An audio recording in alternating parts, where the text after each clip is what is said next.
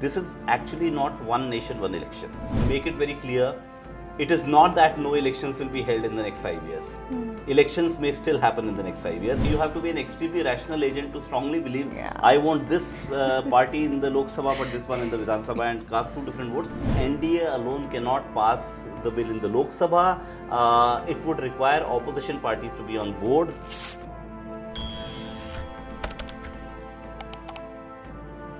Hello and welcome to the Indian Express. I'm Charulata Biswas and you're watching Explained on the Indian Express's YouTube channel. Today I'm being joined by Vikas Pathak, my colleague, who will be taking me through the details of One Nation, One Election proposal and what the Ramnath Kovind committee has actually proposed, what the government's stand is, why the opposition has rejected this proposal, and the logistics and the cost around it. You know, there are several other things, aspects to One Nation, One Election. So I will try to get all of that detail through this conversation.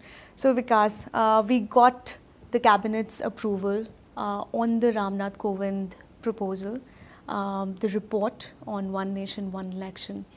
Tell me, what is the next step and how is it going to get cleared in the parliament? Will Modi have enough support in the parliament? So basically, what it requires is, they require constitutional amendments for that, for the scheme to come into operation. The reason is that if they follow the template of the Ramnath Kovind committee, earlier the question was, before the committee was set up, what if a government loses majority? Right. So if a government loses majority and no government can be formed, then you'll have to go in for fresh elections. That is how the cycle of simultaneous elections was disrupted in the first place. Because 1967 onwards, governments started falling, state governments, and the 1972 election was advanced to 1971, the one that was supposed to happen in 72. Because of that, the entire cycle got disrupted, and even afterwards, state governments or central governments have fallen, have not maybe completed 5 years. So the question was that the cycle has been disrupted because governments lost their majority in the lower house, be it the state assembly or be it the Lok Sabha. So now if you have to have simultaneous elections, how do you get around this question of what if a government loses majority? Because a government to be in place has to be accountable to parliament and should have a simple majority, 50% plus 1. Without that, the government does not have the majority to be able to make laws or whatever. That is the basic principle of democracy. So what the Ramnath Kovind committee has suggested is that if supposing there is an election, so their scheme is this, that at the beginning of a Lok Sabha, whenever the government decides now it is time to move towards One Nation, One Election. So in the during the first sitting of a particular Lok Sabha, the President of India would notify a date that this Lok Sabha would continue till this date, right? Its term cannot go above that.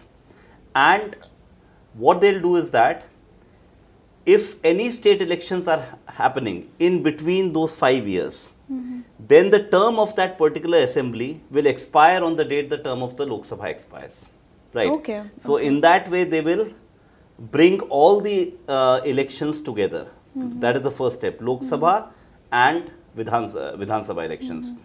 And now you can have simultaneous elections one time. Now the next question was, what if a government falls in a state or at the center? Then the Kovind committee says that fresh elections will be held in that particular state or at the central level in case no party or alliance can form a government. But the term of that particular government will not be 5 years. That will be again till the next date of the Lok Sabha. Which means, simply put, that supposing there is a government if they decide to implement it from 2029, supposing there is a government at the center that is formed in 2029 that loses majority in 2031 or 31, then when a fresh government is formed, even if it has a majority, it will not go from 31 to 36, it will end in 34, which means the new government has got 3 years instead of 5. Similarly, with any state government, if a state government falls, fresh elections are held, a new government comes in place, even if it has a majority, the new government's term will end with the last date of that Lok Sabha, right? Okay. Supposing it falls twice, 2 elections, but then the third one will have a very truncated 1 year term, 1.5 year term, whatever. Yeah. So this is the scheme. So in this scheme, what they've done is that they first need constitutional amendments. That is what the committee also said, because the Indian constitution clearly lays down the term of the Lok Sabha and of state assemblies as 5 years each. Right. Those are two particular articles in the Indian constitution, one dealing with the Lok Sabha, the other with the Vidhan Sabha. So those articles will have to be amended to kind of, do away with that necessary 5 year term for any elected state government or central government unless it loses the majority. Till now the scheme is, in case you don't lose the majority, 5 years. In case you lose the majority, fresh elections, and then 5 years from there, right? Okay. But so now it will be 5 years is the window within which whichever government, center or state falls, and fresh elections have to be ordered. Then the term of that particular government is still the particular date that has been notified for the Lok Sabha. Right. So it is all aligned around the Lok Sabha. That is the first step, and the second would be 100 days after that. They will align the local bodies elections along with that. Panchayat elections. Yeah, Panchayat, urban local bodies. Okay. The problem here is that this is actually not one nation, one election. Because if you actually see, there might be across the country 10 elections in that 5 years. Right? Because if a government loses majority, supposing 4 state governments lose majority if they start in 2029, between 29 and 34, you don't have one election in India in 29 and one in 34. You have one in 29, 4 between 29 and 34, and then another in 34, right? Yeah. So, first of all, let's make it very clear. It is not that no elections will be held in the next 5 years. Elections may still happen in the next 5 years. So, I think one, it is a bit of a misnomer. Secondly, what can be the possible change? So, if but isn't it like a mammoth exercise? Look at the number of states, people going out for voting, and the kind of the logistics that we are talking about, and the money that will go in it. So in one of our reports, Damini Nath has written that ECI has submitted a report to the Kovind committee saying that 8,000 crore rupees will be allocated only for EVMs and VVPATs. So this is like definitely a social and political experiment that probably will be happening. But I think if you balance it out, the expense over 5 years may not get altered much. The reason for that is, one, okay, you'll need maybe one machine each more, because the same voter who's going out to vote, it's like university elections, if you have seen them. There's a central panel and there's a school panel. Okay. So you cast one vote here, one vote there. Okay. Right. Okay. Or you even go to the press club election. The central committee and whatever executive committee. Okay. So there are 2 votes. So the same person will go cast a vote for the Lok Sabha, cast a vote for the Vidhan Sabha. Right. So that expense of extra machines will certainly be there. The number of machines in each booth will double. That is there. So far as security forces are concerned, not much of a problem, because the same security guards are guarding the booths. The one person comes, casts 2 votes. That apart, of course, the expense that is permitted to an MLA candidate and to an MP candidate, both will come together. That will happen. But those are party expenses by and large, right? Right. So that is still doable. The only issue is that it may actually not lead to the government's logic. Now the government's logic clearly is this, that one, we have elections all through the year or every 2 years or whatever. So governments cannot focus fully on governance. They get into election mode. That's what Prime Minister Modi that will be curtailed. Secondly, many a time a migrant worker has to go twice or maybe thrice if elections happen in the state, because Lok Sabha and Vidhan Sabha happen differently. Same person can go once and cast 2 votes. So this is the logic of the government. But then again, this is not what this guarantees. Because supposing there is a migrant laborer from Bihar working in Maharashtra, Lok Sabha, Vidhan Sabha, both happen simultaneously. Governments are formed. The Bihar government collapses next year. So again, he has to go back and cast his vote.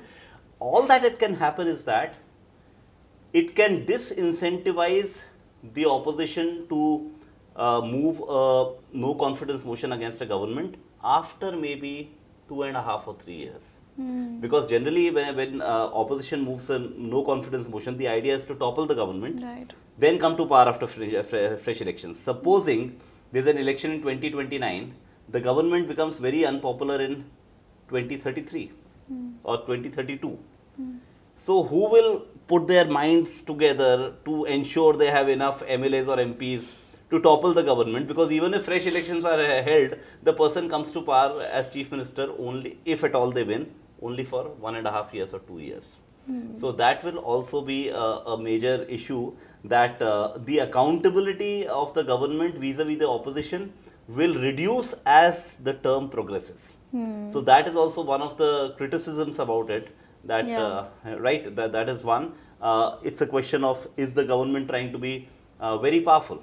Because the incentive for a fresh election and becoming chief minister, no one would want to become CM for 1 year or 1.5 years, right? They will rather say, let's wait, right? And second, of course, is a very valid concern that has been talked about in much theoretical literature on this question also, that if elections are simultaneous, sometimes the national quote-unquote concern may cloud the local concern and the regional concern, right? So what happens is that there might be two different priorities. So for a particular citizen, there might be a national issue at that same point of time, which they feel very strongly about. At the same time, there are local issues like the local MLA not working well, or 100 days after that, local body issue, drains not being cleaned. So if you combine the three, the one dominant narrative may actually cloud out the other narratives. So that is one criticism, that the decision-making process will become cloudy, and because you might end up voting for someone else. You have to be an extremely rational agent to strongly believe, I want this party in the Lok Sabha, but this one in the Vidhan Sabha, and cast two different votes, which is possible. But still, the possibilities of one issue becoming overwhelming, because the whole idea of our federal structure basically is that, why don't we have a unitary system? We don't have a unitary system, while we have a quasi-federal system where the union has been given more powers by the constitution compared to the states, but we still have a federal structure, because it is believed that India being a very diverse country, there are concerns which are central concerns, and vis-a-vis those issues like, say, defense, foreign affairs, which are central issues. There might also be very specific concerns like, say, law and order in a particular state, right, which might also be a cause of great concern. So if two elections are held differently, then it's very much possible that one casts the vote in the Lok Sabha for a different set of issues, and in the Vidhan Sabha for a different set of issues, and for a third set of issues in the local bodies. So that is one criticism of it. But let me be very clear, there's no guarantee it will lead to one election every 5 years. There might still be several elections. So, like you said, the no confidence motion that the opposition could bring and to topple the government, right? But the opposition is absolutely like, there's a backlash that the government is facing. How do you think that Narendra Modi is going to get the numbers in the parliament? And can you take us through the numbers and explain to our viewers if the proposal will be cleared in the parliament? So, well, all those things like the president announcing notifying an appointed date that the term of this Lok Sabha is 5 years from this date, and all the elections being aligned within that 5 years, right? Even if that means assemblies that are not 5 years in their term, maybe 2 years, 3 years, whatever, all that comes into play only when you are successfully able to amend the constitution to change what the constitution sets as the term of a Lok Sabha and the Vidhan Sabhas, right? So that change has to be done. Now, as per Article 368 of the Constitution, which permits Parliament to amend the Constitution of India can be amended by a special majority in both houses of Parliament. So while ordinary bills can be, passed by a simple majority, 50% plus 1 presented voting, in the case of a constitutional amendment, there is an additional condition. The additional condition is that, supposing like 543 members in the Lok Sabha, so it says that the number of votes cast in favor of the amendment should not be less than 1/2 of the total strength of the House. So, whatever the number of members in attendance that day, If it is below 272, the amendment falls. Okay. Then the second condition that has to be simultaneously met, that among the number of members present and voting, at least 2/3 have to support the amendment, right? So these two conditions have to be met together. So which means if Quite challenging. 543, maybe 500 members are present that day, Yeah. then 2/3 of the 500 present and voting should vote in favor of that amendment. If just 400 are present or 350 are present, if the number voting for the amendment is 2/3 of those present and voting, but that is lower than half of the total strength of the house, then also Then it falls, also it right? falls, yeah. So Yeah. if we go to the Lok Sabha and Rajya Sabha, right now 543 the Lok Sabha, the NDA has 293. This is all the allies, BJP and allies. The India bloc, which is the opposition, has 240 right now. And the 2/3 majority mark is 362. If all members of the Lok Sabha are present and voting, then you need 362 to pass a constitutional amendment. Right now the NDA has 293. Right. Even if all are not present and voting, there has to be large absence and abstention. Yes. Now the problem is the bigger parties in the opposition are Congress, Samajwadi Party, TMC, DMK. They are going to oppose it anyway. There's no way you can expect them to support it. Right. So which basically means NDA alone cannot pass the bill in the Lok Sabha. It would require opposition parties to be on board. That is one. You come to the Rajya Sabha. Right now it has got 234 seats. Its maximum strength is 250 as per the constitution. Now NDA has 121. India bloc has 85. The 2/3 majority is 164. So again in the Rajya Sabha, NDA on its own cannot get it passed unless there are several abstentions. Now abstentions often happen when there is a good working relationship between a party in government and a party that is not supporting the government. For example, many a time in the last Modi government, it used to happen that indirectly, say the BJD would support the BJP on key legislations, either support or walk out. There are two ways. If you walk out, the strength of the house goes down, therefore the number required also goes down, right? So those are the ways. But here the bigger parties in the opposition are all anti-BJP at the moment. So to bring them on board is a big challenge. Yes. And that is why passage of the constitutional amendment would be extremely difficult given the numbers. Maybe they introduce a bill and the opposition says send it to a standing committee or select committee of parliament and they refer it, just like the Waqf board bill. But then it will go on the back burner. So I don't see it easily passing, and without its passage, Absolutely. you cannot have one nation. Tough one nut election, to yeah. crack, but yes, exactly. So what next now? Because I think the session will be next held in the month of We'll have the winter session now around winter December. session, yeah, December. So that's when the real action will take place, That is right? if they choose. They have not given themselves a date yet. Okay. If they choose to bring a constitutional amendment bill, introduce it in the coming session, then of course, if they vote on it, it might fall. The other way is to kind of refer it to a committee of parliament, standing committee or select committee, which is a microcosm of the parliament. It is a smaller committee, maybe 20 or 30 members, 20 from Lok Sabha, 10 from Rajya Sabha, where the representation of parties is as far as possible in proportion to their representation in parliament, right? So that may give them some time where the government might try to convince the opposition parties, look, there's nothing wrong in it, it all works. The problem is, even if some opposition parties believe there's really nothing wrong in it, then also right now, ever since the last Lok Sabha election, we have seen that terms between the government and opposition have literally plummeted. Yes. The level of sarcasm being used from the opposition for the Prime Minister and from the Prime Minister and the members of the treasury benches towards, say, Rahul Gandhi, that is really something that shows that they don't want to do business with one another. Also, the opposition repeatedly attacking the speaker and the chairman. Also, the U-turns, recent U-turns. Yeah, precisely, because on Waqf bill, yeah, because and then the lateral entry. If you can't get it passed easily, or sometimes, you know, passage might be difficult in both houses, and you're not even sure about your allies, 100%. Yeah. In that case, you have to buy time by sending it to a committee.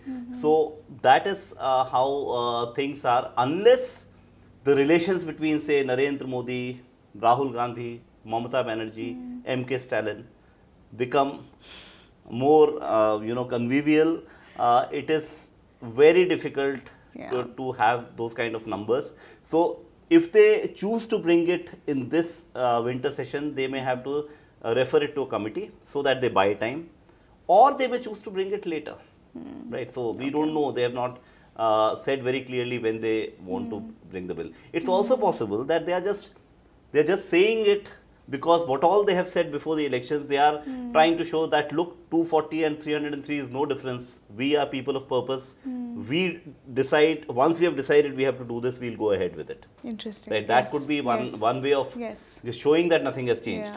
But passage is another question. Passage of a constitutional amendment bill is quite another question. Yeah, to show the consistency and the continuity of the government, right? Okay, thank you so much, Vikas, for giving us all the details, and thank you viewers for joining us. If you like this video, then don't forget to share and subscribe to our channel, The Indian Express. Thank you so much for watching. Thank you.